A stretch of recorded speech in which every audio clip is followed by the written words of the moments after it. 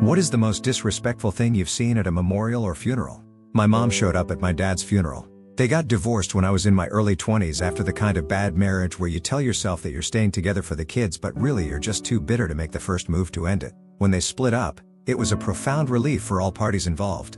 My mom bought a new house and reinvented herself, while my dad kept the old place and leaned even more heavily on the bottle and cigarettes.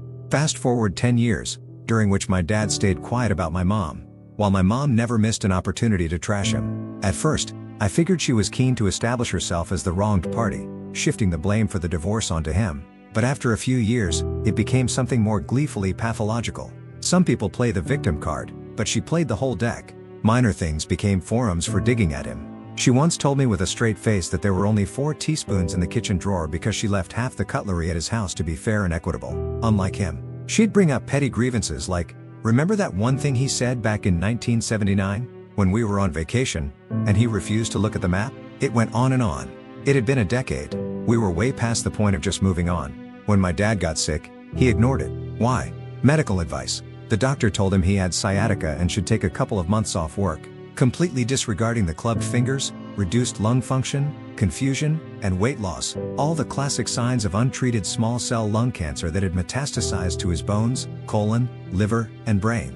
By the time my sister and I got involved, the ship was sinking fast. After a few more months of utter misery, my dad filled a glass with scotch, turned on the game, called my aunt to help him with dinner that evening, and then took his entire month's supply of morphine in one sitting. It probably seemed like the best option to him, and honestly, I can't fault him for it.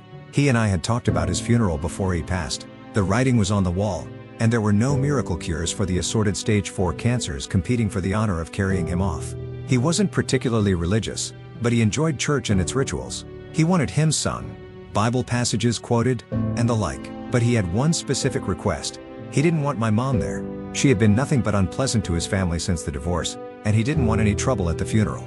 He didn't want to ask her himself, so he asked me to do it. Their limited contact since his diagnosis had been about property, and her comment upon learning that he had weeks to live was, "Good." After he made the smart decision to take himself out of his misery, I went to talk to her. I told her about his request and asked her as a favor to honor it. She bristled at the idea but eventually agreed. I even softened the situation by inviting her to dinner after the funeral. I told her I'd cooked that pasta she liked and had some pictures of her newborn grandson she hadn't seen. It'd be fun. So, it was a surprise when she showed up at the funeral the next morning, dressed in a bright red dress and a huge red hat, laughing and making herself the center of attention. I pulled her aside and reminded her that we had a deal. But she laughed it off. "This is a public place," she said. "He can't tell me what to do anymore. His family just has to put up with it." She sat in the front row, grinning like she'd just won a medal. She sang as loudly as she could and smirked or sneered at every solemn moment. No drama worth writing about unfolded. No one called her out or made a scene. No one lost their composure.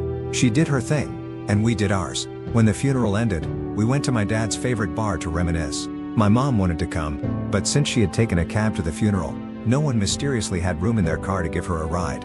We drank, made small talk, and by 9 o'clock that night, I was in another city eating Indian food with a friend who'd also just lost his dad. The next morning, I was on a 10-hour flight home to my wife and kid. Truth be told, I never particularly liked my dad. I didn't feel anything when he died. No loss, no sadness. He wasn't a bad guy, but he was a terrible parent. He had no interest in us as kids and didn't even try. He never taught us to ride a bike, never smiled at our drawings, never glanced at a report card, and never showed up for a game or recital. He never, come to think of it, bought us Christmas or birthday presents. He never told us he loved us. But honestly, that was fine. Those things only hurt if you expect otherwise. He simply wasn't that guy, and I accepted it. He was just a man we lived with, like a much older roommate who liked to drink, smoke, and watch football. And now, he's gone. It was odd. He didn't care about me, and I didn't care about him. But I didn't hate him.